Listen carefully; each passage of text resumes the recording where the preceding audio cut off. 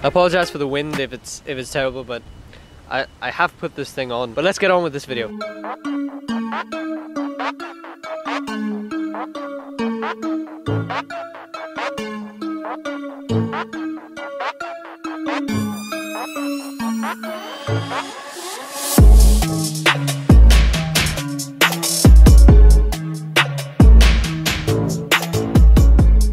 Hey guys, welcome back to Standard Time. In today's video we're taking a look at the Rolex Kermit and whether it's still a good investment. Now I got to try this piece at Ken's Watches. Massive shout out to Ken's Watches, like I said in the last video with the Daytona, because they're literally letting me get hands-on with these pieces, and these are quite exclusive watches. This is not a sponsored video or anything, I just want to give a shout out where it's due. So let's get on with the video. Taking a look at the Kermit. This particular piece is from 2004 and it's a full set and it's sitting at 120,000 Hong Kong dollars. That's the price for this particular watch. Now for a box, papers and watch with such good condition, I think that's a decent price for the Kermit, but that's a lot of money. That's a lot of money. I was really surprised by the Kermit. You see them in pictures, you see them in videos on YouTube. In the hand, the piece is so different to what you see on the internet. The shade of green on that aluminium bezel, it's hard to describe. There's so many pictures where it's either underexposed or overexposed or oversaturated, or the lighting is bad. Sometimes you see it as a metallic green, light green. Sometimes it just looks dark. It's more of a light green and it's really nice to behold. In the hand, the piece was smaller than I expected it to be. Typically in videos, most watches seem to look rather huge and they run huge. And even when you put it on your wrist, and you show it on video, it looks a lot bigger on your wrist than it actually does in real life. I don't know why there's this sort of distortion to the piece on your wrist in video, but that is the case. So in the hand, this watch has near perfect dimensions. It's a 5-digit sub. It's literally the same as any other 5-digit sub apart from the bezel. But for some weird reason, that bezel gives it so much edge. And the black dial is really sort of accentuated despite it being black. It's a weird thing to describe, but the dial looks quite different to the regular Submariner. I guess the contrast of the green surrounding it kind of gives it a slight hue that maybe it's kind of psychological. It's most probably psychological, but it frames it a lot better than the black bezel. Now in the hand, this is a fantastic watch. I expected the 5-digit sub to be a little bit subpar to the 6-digit one. I've tried the 6-digit one, though they're fantastic. They're some of the best feeling watches in the hand. Surprisingly, the Kermit is not too far behind. I actually don't miss the extras that you get in the 6-digit sub. I was expecting to really hate the bracelet, and the bracelet's fine, but the clasp is crap. So there's where your distinction really is between the 5 and 6-digit subs. The clasp is stamped, it's quite poor.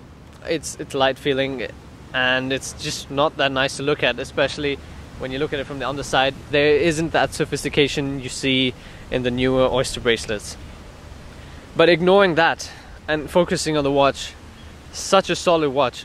Despite being 16, 17 years old now, you can unscrew the crown and that action is so beautiful. The winding is so perfect. It clicks out perfectly well. The gasket on the crown is still intact and it's so elastic. So all of these things kind of took me by surprise when handling the Rolex Kermit. And frankly, I love this watch. I really love this watch. I know I said this about the Daytona. I'm probably going to say this about a lot more watches to come. But if there's one watch that I want to get, just one watch, it's this one. And here's why. I think it's still a little bit undervalued. Now, before you get pissed off, hear me out. The price of around 14,000 US dollars, 15,000 US dollars, that's stupidly ridiculous for a 17-year-old watch. But if you've seen how much vintage Rolexes go for, it's an entirely different realm. And you feel completely different about it once you see that. Now, right now the watch market is very inflated and it's a bit ridiculous, but still the Kermit could be an investment. Now, you never buy a watch for investment purposes, but you still care when you spend 15 grand on anything. it literally has to at least hold value. So let's talk about the investment aspect of the Kermit and compare it to the latest release, and whether it will go up, whether it will go down, and how the newest Submariner, the green ceramic Submariner, the Cermit or the Starbucks, will affect this. So the Rolex Kermit is basically a Rolex Submariner Date, which celebrates the 50th anniversary of the Submariner. I think 2003 is when it was first released, and it's essentially just a Submariner Date with an aluminium green bezel. Now in 2020 we've just got the updated version, the green ceramic bezel Rolex Submariner. Now this is a massive improvement over the previous watch. Of course, there's a lot of things different. The previous one was a 5-digit Submariner, now we're on the 6-digit. That means ceramic bezel, that means a different clasp, that means solid end links. It means a lot of things. So the bracelet's better, the movement's different. It's almost an entirely different watch apart from the aesthetic cues. So back to the Kermit. Is the Kermit still an investment now? In the last few years, the Kermit has gone up significantly. So back in 2016 or 2017, they were not really that desired. They were just picking up right then, and they could have been had for under $8,000, pounds, euros. Around, I've heard some people having bought it for around £6,000, which, if you look at now, is a steal. So right now, the Kermit is sitting right around the 12, 13, 14, 15 grand mark, depending on condition. So without the box, without the papers, I think you might be able to snag one at about £12,500, maybe $13,500, 13,000 euros. I'm not too sure about the exact conversions, but that's not important right now. Right now, the 2020 Cermit, or Starbucks as it's dubbed, is sitting closer to the 20 grand mark.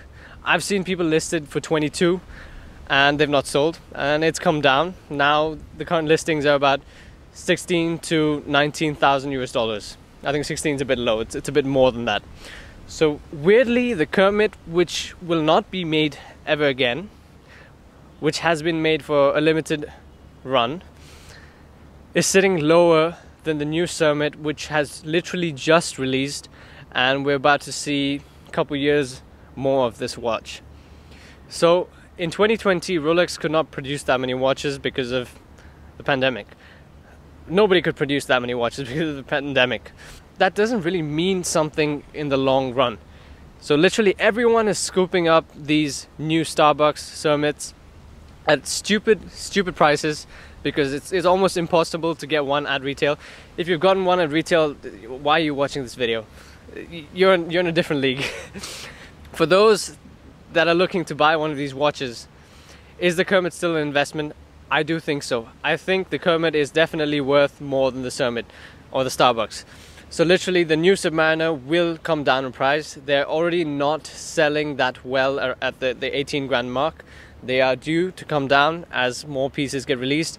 Hopefully the production is better in 2021. Well, at least the arrangements by Rolex would be better to produce more. So you're going to see more pieces come out of the Rolex factory with that green ceramic bezel. There's going to be more watches. The prices will drop. They will quickly drop below the Kermit. Let's say 14,000, 15,000 US dollars. Is it still an investment? Yeah, I think so. I think if you buy the right one, obviously unpolished and preferably full set. Full set's really where the prices go up. But even if you can't get one of those, and you can just about get watch only and it's in decent condition, it will cost less, maybe 13,000. Do I think it's an investment? Well, I think you should never invest in watches, but everyone says that anyway. But you're not here to hear that from me. You're here to hear whether it's actually going to appreciate or not. And I think it will appreciate. Now, I know watches are a hobby. It's not like the stock market. You're not here to make money. But at the end of the day, if you're spending so much on a watch, why would you be silly with that money? Nobody is silly with that kind of money. So you do have to consider this aspect when you're looking to get a Submariner, or literally looking to get any stainless steel sports model from Rolex that's not at the AD. So we're not talking about Datejust, because that's the only thing you can find at ADs these days. Maybe an Explorer. The Kermit, I believe, will still appreciate. Not that much right now, because the market's kind of soft for the Kermit since the new one's out. Everyone wants a new one, and people who wanted the Kermit, I think they already bought the Kermit. So I'm sure there'll be a lot of people willing to sell the Kermit because their eyes are on the new one. I still think the Kermit is the smart buy. If you can buy it and hold it for some time, you'll be fine. You'll definitely be fine.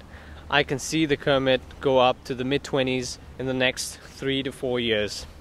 Don't quote me on that. It's just an estimate. It's just what I think, and it doesn't have to be that accurate.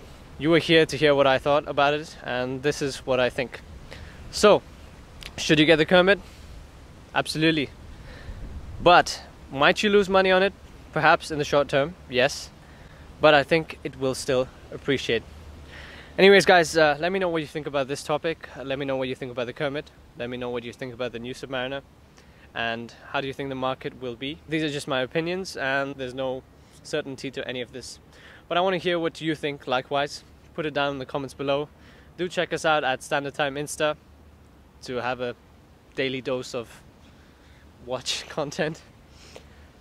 Thanks for watching. See you guys next video. Cheers.